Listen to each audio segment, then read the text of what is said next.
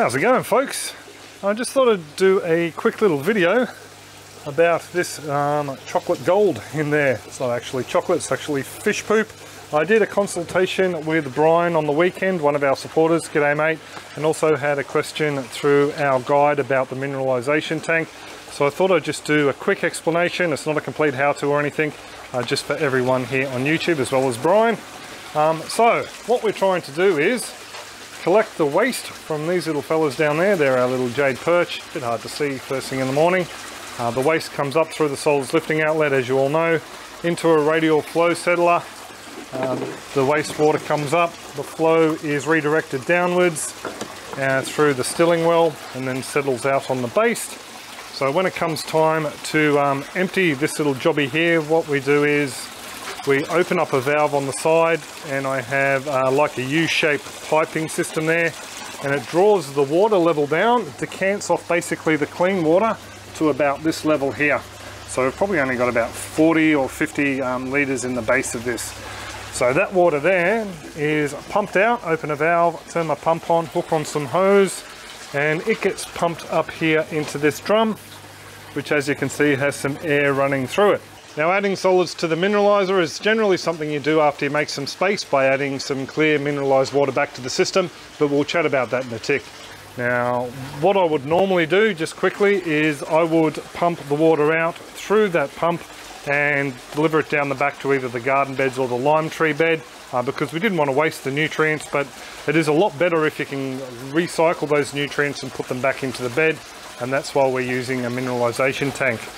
Now, the reason why we've got a lot of air going in there is because aerobic decomposition or mineralization of waste is a lot faster and more efficient than do it anaerobically. The bottoms of ponds, that's an anaerobic decomposition, and the soil in the bottom of a pond or a dam is actually very nutrient rich. A lot of organic matter gets washed in there, breaks down over time, a long period of time. But as far as aquaponics goes, this is probably one of the best way to recycle as many nutrients as you can to keep them in the system.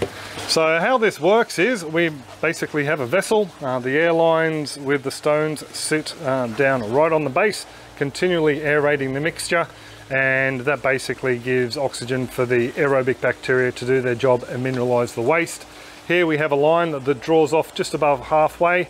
There is a bit of a section of pipe on the inside with a little bit of a drain fitting on the end as well, and that is where I decant off the water when I want to add it back into the aquaponic system. Now, the process for doing that is pretty easy. Basically, I've filled up the barrel over a number of months from waste from the aquaponic system. It's been bubbling away now for a fair while, a couple of months, maybe 3. And when I want to put the water back in, all I do is turn off the air, and that allows all the solids, or a lot of the solids I should say, to settle off down onto the bottom of the tank. Now, after a couple of hours, preferably 4 or 5, I then open this valve here and put the water into one of these buckets down the bottom here. I do find though that the first bit that comes out is very muck laden, and that's because it's just collected in the pipe work there during the bubbling process. So I just save that off to one side and add it back in later. Once the water is in the bucket, I let it sit.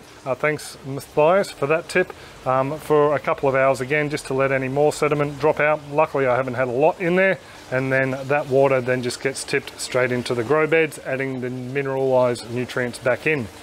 Now, one thing a lot of people do is they add a carbon source for the bacteria. That's something I haven't done yet, because being winter, we're not getting a lot of waste in there. I thought I'd wait until we have a larger waste load, a lot more solids when the fish are feeding heavier, and then we'll start adding a carbon source in there.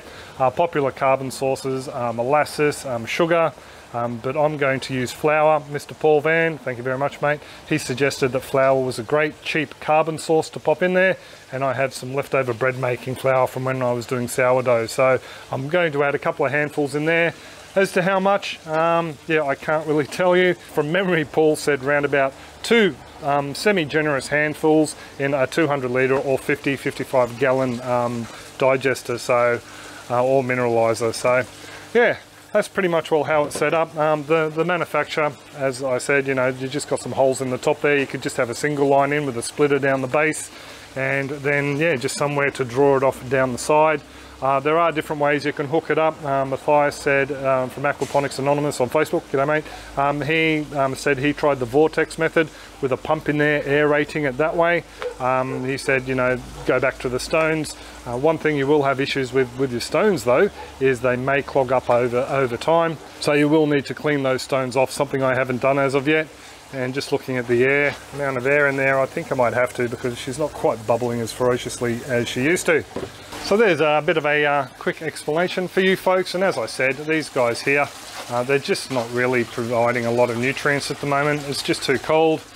I think the temp is round about 18 degrees this morning, or 19, it's slowly going up. I don't know if you can see it there in the display. So they might get a little bit of food later on this afternoon.